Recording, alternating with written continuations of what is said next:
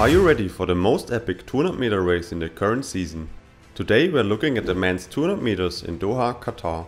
The lineup is absolutely amazing. The 100 meter world champion Fred Kerley will be ready to run fast. Fred Kerley has a personal record of 19.76. In 2022, Fred ran also the world's fastest time over 100 meters in 9.76. Great chances to win has also 400 meter world champion Michael Norman. Michael decided to switch from the longer distance to the 100 meters and 200 meters.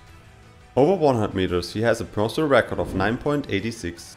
Over 200 meters he ran stunning 19.70. The 200 meter silver medalist in Eugene, Bednarek, will also have his next 200 meter race. Kenny has a personal record of 19.68. He is showing consistent performances since many years.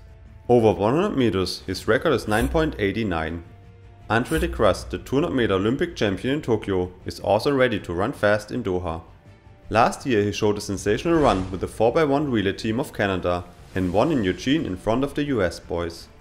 Andre has a personal record over 200 meters of 19.62.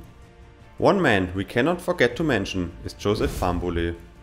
Joseph placed 4th last year at the World Championships over 200 meters. The strongest finisher in this field has a personal best of 19.83. Alright, here you can see the full lineup. This race will be stunning. Who will win over 200 meters? Alright, the 200 meter race is going. Bednarek is in front.